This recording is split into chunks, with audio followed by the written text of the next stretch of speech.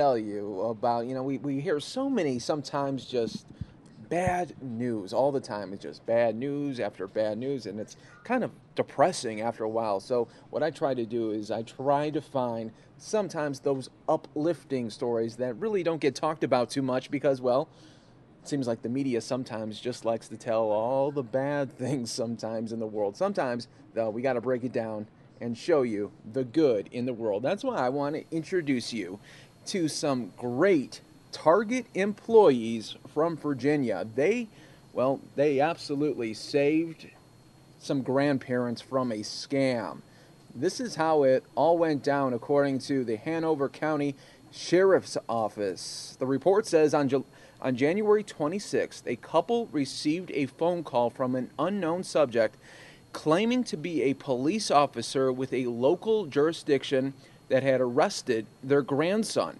The person posing as a police officer explained to the couple that if they wished to get their grandson out of jail, they would need to purchase two Target gift cards of $2,000 apiece. Concerned and wishing to help their grandson, the couple immediately drove to the Target store to purchase the gift cards. Matthew Tebbens, the cashier, then questioned the couple as to why they needed two gift cards for that amount of money. Mariah Thomas also came over to assist the couple.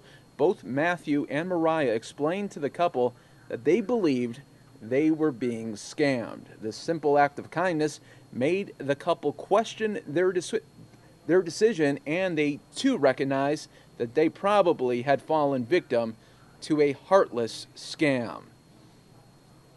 So great job there by those Target employees, just not to ring up that quick sale for the two $2,000 gift cards, and probably explain to them that, look, let's settle down a little bit and try to call your grandson again, because it looks like you are going to be part of just a horrible scam. You'll never get that money back there. And that's being known as the grandparent scam. This is what they'll do, is they'll call you up randomly and say that, your grandson or granddaughter is in distress and they need help now. And usually it's jail, sometimes it's medical help, maybe they're in a different country and then they need help. They look on social media and they prey on these things, so they'll know the people's names, they'll know the last names, and they'll sound friendly and everything, but then they'll want to some kind of random exchange, like,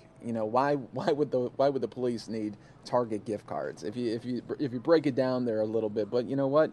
In the moment, and when you're thinking about your loved one, you'll pretty much do anything. So congrats to those two great Target employees there for doing an amazing job helping those grandparents save $4,000.